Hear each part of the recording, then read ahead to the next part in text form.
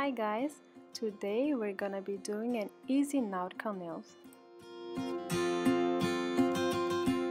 For the base color I used two different polishes, but you don't have to do this. Here you can see the blue by itself, it's a little bit sheer, and I decided to lay this over a black nail polish, and this is the result. The reason I did this was because I wanted that blue color, which I don't have, and you can see the difference. And I also found out that this matches the cap of the bottle.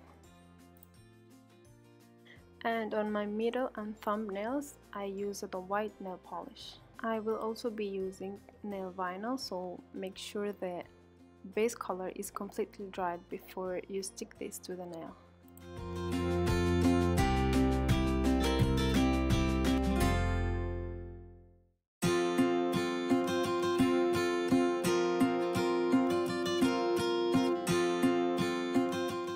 You don't have to do this step by painting first black and then the blue. I did this because I needed the color.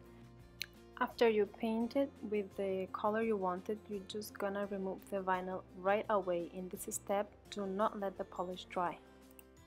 You let everything dry and apply top coat.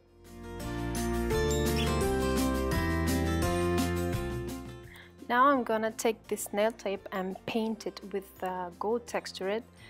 If you don't want to, you can skip this step and simply use the gold tape, but I wanted a textured finish. And I like to make things more complicated than they are, so yes.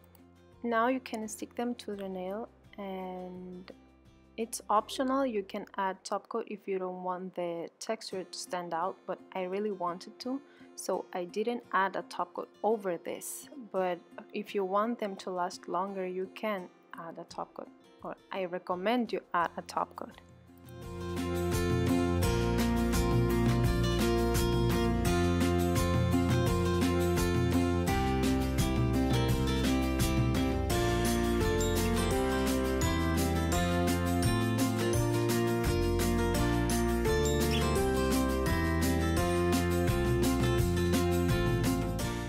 My ring fingernail, I added top coat and placed the Charme while it was still wet to stick it to the nail, and if you want it to last longer you can use nail glue. I also noticed that the Charme is a little bit small for my nail, so I decided to complement it by adding two stripes.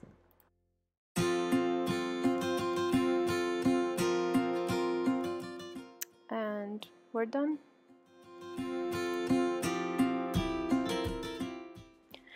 This is also a collaboration with Daniel Wellington, and you can check the description box to see how you can receive a 15% off at danielwellington.com.